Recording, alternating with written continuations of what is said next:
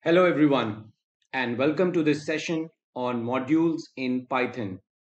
Today we are going to discuss this topic, which is a very important topic in Python, which helps you in reusability of code and you don't need to rewrite the code again and again. So we will see what are the nitty-gritties in writing modules in Python. Now, what's in it for us today? We are going to discuss what are Python modules, why do we need to use them, what are the different types of Python modules, and how differently, in different ways, we can import these modules in our code. Now, a Python module is nothing but a simple Python file with .py extension, including the statements and the definitions. So basically, you need to prepare a module file with all the functions which you want to import into your regular Python code across all the modules. Now it contains codes that you can reuse in several programs. So it's like saying you write once a piece of code like common utility methods, calculation methods, rounding off, addition, subtractions, or some common business rules which can be reused across your project. Then you keep it at one place. Now this helps in such a scenario where you have a large team, different set of developers are working on different modules, different specifications, but one single utility module file .py file will contains all the common and reusable functions which not each and every individual developer can will go and change. It's only few set of administrators or the senior developers can maintain and pass it on to the team. Now, for example, a file containing Python code demo.py will be called as a module and its module name would be demo. So you need to take care that whatever the name of the file is, that is what will get imported in your Python code. So we will see that with our certain examples on our Jupyter notebook. Now, why do we need to use, as I have reiterated, it provides flexibility to organize the code in a logical way and it enables reusability, which is the most important factor. So one, of course, you can organize the code, you keep the reusable code at one place, or you can keep a modular approach and also reusable. So not all the developers have to go and rewrite that code, and it is easy to maintain and helps in debugging the code easily. So if you know that there is an error coming, there is an issue coming in one of the modules which is imported or which is lying in the common file, then it becomes easy to debug. You just have to go and check that particular function. You don't need to go and check in each and every piece of code. Now there are two types of Python modules. Definitely there are built-in modules which Python library provides, which you don't need to import explicitly.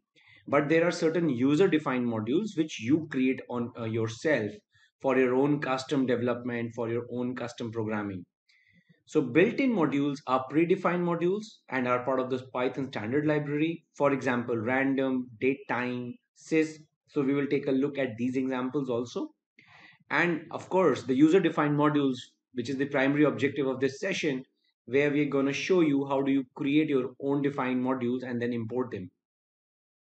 So the user creates the user-defined modules to ease complex tasks in a project. So you program the complex piece of the code in a common module and give it to everyone. You can define your own functions and classes. Now, what are the different ways? There are 5 different ways you can import modules. So you can just say import module name and all the classes and functions within that module will get imported. You can give an alias. So basically giving an alias makes it simple and you can refer that alias throughout your code. Then if you want to import anything specific from the entire module, you don't want to import all the functions and classes, then you can just import the specific functions and classes and give their name. Then fourth is from module, you want to import any address as an alias. You can import and give an alias to the specific function name or the class name. And then of course, similar to the first syntax, you can module all everything. So first and the last syntax are almost having the same meaning to import everything in your module. Okay, so with this background, let's first take a look at the Python file. So what we have done is we have created a module calculations.py. So just please focus on the part where the name of the file is calculations, and in this python file.py file we have created a couple of functions and the relevant logic related to those functions. So very simple functions like addition, add. You pass two variables and you send the result, add the variables and send it back. Basically we are overriding the python internal operator add in our python module, and we will be invoking this one. So we'll show you how to invoke. Then you will have, I have written multiplication, division, remainder. So you pass two variables, divide them and find the remainder. Then now a custom function where I'm adding 10 to both the variables which are being passed to this function and returning the result. Then there is a function which checks whether the number is a prime, and if it is not a prime number you will get this output, and if it is, you will get a prime number. Okay, and then another function which says check anagram. So we will just sort the two strings which we will send and check both are equal or not. If both are equal, then the strings are anagrams, otherwise they are not. So these are the set of functions which we have written. Now we will see how will we use them in our code. Now, first syntax which I am writing is import calculations. So this is the name of my .py file which is residing in the same folder where I am writing this piece of code.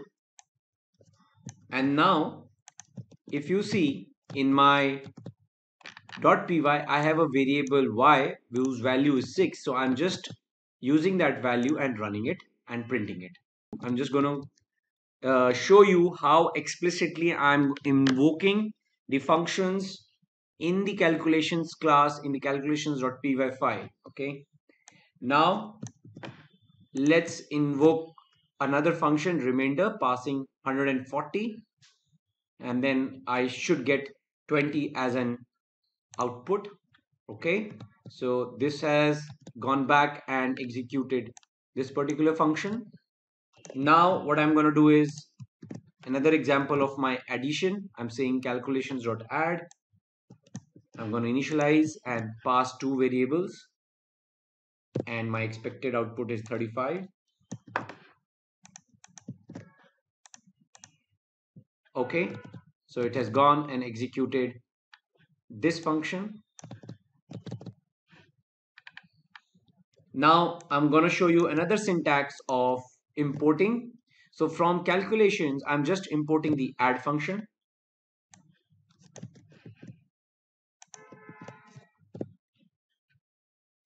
So I'll ask for user input to enter for 1 and 2 numbers, and then I'm just going to add it.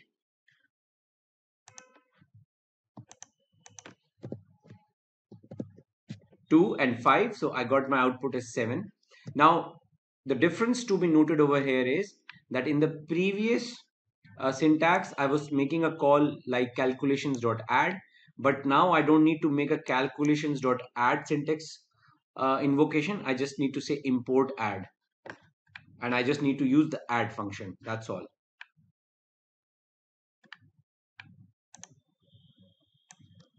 Now let's use another syntax to import modules. So I'm using import calculations as cal. So all the modules are imported, but the alias uses cal. And similarly, like the previous example, I'm going to take two inputs and print the sum. Now the difference in this syntax and this syntax is I'm using the alias cal dot add, but my output should be same. Okay, similarly I can call prime, whether it's not a prime or prime number. I can call the check anagram using the same alias. and I can call the remainder function. Okay.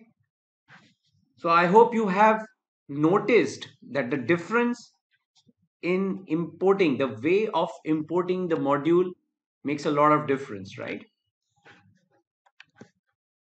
Now let's take another example of importing some functions or variables. So I'm going to I'm importing my variable y and functions multi, prime and check anagram explicitly. And I'm going to print y. Okay. And I'm going to multiply two numbers. So if you see, I'm using these aliases over here.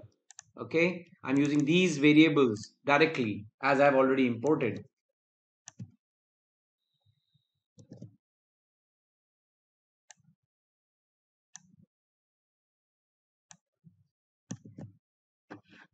Now I'm going to say prime 9. Now it's printing none. If you see, it's because of the statements which are not executed, right? So that's why you are seeing. Now let's check anagram.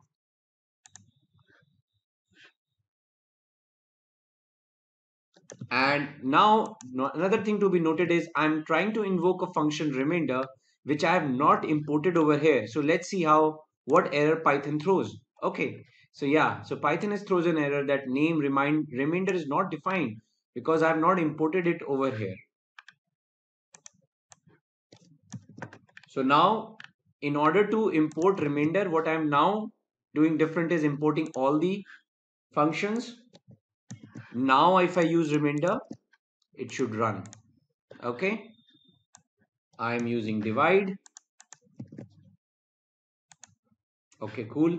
Now I'm going to show you another function which is a utility function, directory function, which will show me all the functions, variables as part of the Python file. Add 10, check anagram, divide, multi, prime, remainder, y. And of course, these are some inbuilt packages which are already there in the Python file as part of the Python loader. But these are the ones which I have created. So you can actually see the list of all those functions in one go. Okay.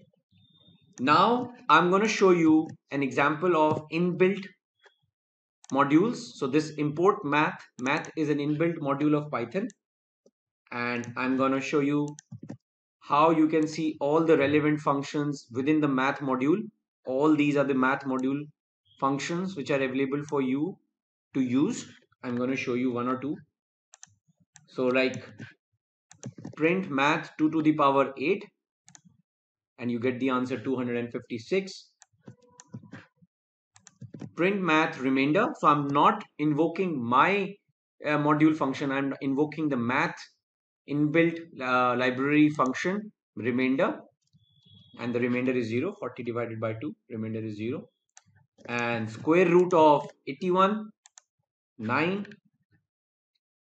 Then very important, another very interesting utilities of date time which you can use, and you can print today's date and time.